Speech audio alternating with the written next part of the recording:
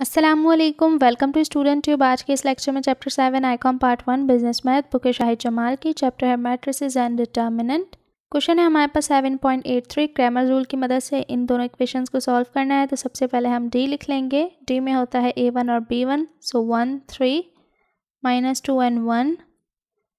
D x में होता है c1 and b1, -3 -2 and -2 and 1।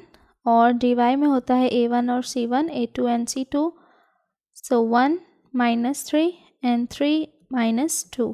सो सबसे पहले d फाइंड करेंगे। सो d के लिए 1 मल्टीप्लाई बाय 1 -3 मल्टीप्लाई बाय -2, सो 1 1 ज़ा 1 माइनस माइनस प्लस 3 2 ज़ा 6, तो ये होगा 7। फिर dx फाइंड करेंगे। सो dx होता है -3 मल्टीप्लाई बाय 1 -2 मल्टीप्लाई बाय -2, सो 3 1 ज़ा 3 माइनस का, फिर माइनस माइनस माइनस प्लस 2 2 ज़ा 4, तो ये हो गया माइनस का 7। अब है dy में है 1 मल्टीप्लाई बाय -2 -3 मल्टीप्लाई बाय -3, सो 2 1 ज़ा 2 माइनस का, माइनस माइनस प्लस 3 3 ज़ा 9, सो 9 में से 2 गए 7।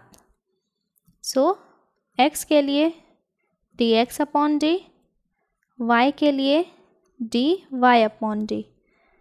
सो ये हो गया -7 अपॉन 7 और ये हो गया 7 अपॉन 7। 7 1 ज़ा 7, 7 1 ज़ा 7, -1, 7 1 ज़ा 7, 7 1 ज़ा 7 1, तो आंसर आया -1 एंड 1।